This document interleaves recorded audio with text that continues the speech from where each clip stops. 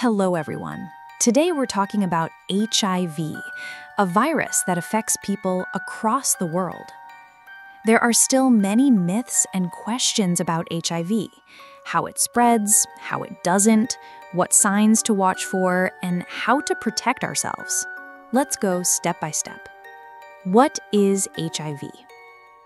HIV means human immunodeficiency virus. It weakens the body's immune system, which normally protects us from infections. If not treated, HIV can lead to AIDS, acquired immunodeficiency syndrome. But the good news is, with modern medicines, people living with HIV can stay healthy and live a long life. How HIV spreads. HIV is present in certain body fluids: blood, semen, vaginal fluids, rectal fluids, and breast milk. For HIV to spread, these fluids must enter another person's bloodstream or mucous membranes. It spreads mainly in 4 ways. 1. Unprotected sex, vaginal or anal, with someone who has HIV. 2. Sharing needles or syringes. If one person uses a needle and another reuses it, the virus and blood can go directly into the bloodstream. 3. Mother to child, during pregnancy, childbirth, or breastfeeding. 4.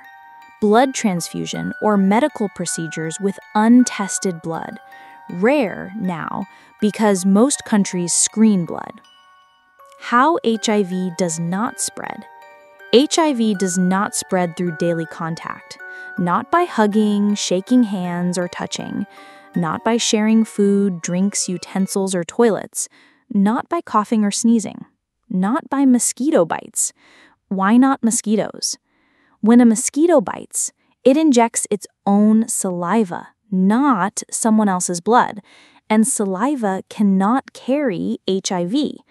That's why HIV cannot be passed through mosquito bites. Even living, working, or eating together with someone who has HIV is completely safe. Saliva and kissing. Some people ask, can HIV spread through spit or kissing? The answer is no. Saliva has extremely small amounts of the virus, not enough to infect anyone. That's why normal kissing is safe. It's always safer to avoid kissing strangers, especially if you don't know their health condition. If both partners have mouth ulcers, bleeding gums, or open cuts inside the mouth, then there is a very tiny risk because blood could be exchanged. But this situation is very rare. Symptoms of HIV. Many people with HIV feel healthy and don't know they have it. Some may get flu-like symptoms in the first few weeks, like fever, rash, sore throat, and tiredness. If untreated over time, HIV weakens the immune system. Later symptoms may include unexplained weight loss, night sweats, frequent infections, skin problems, and extreme tiredness. But these symptoms can also be caused by many other illnesses. That's why testing is the only reliable way to know. When to take an HIV test. You should take a test if you had sex without a condom with a new or unknown partner, you shared needles or syringes, you're pregnant, testing helps protect the baby, a doctor suggests it because of symptoms or risk. HIV tests are simple blood tests. The earlier you know, the better, because treatment works best when started early. Precautions and protection. We can protect ourselves and others by always using condoms during sex, never sharing needles, syringes, or razors, getting tested regularly if at risk. Pregnant women should get tested and take treatment to prevent passing HIV to their babies. Condoms not only protect against HIV, but also against many other infections. And remember, people on HIV treatment, ART, can live a normal, healthy life and also reduce the chance of passing it to others.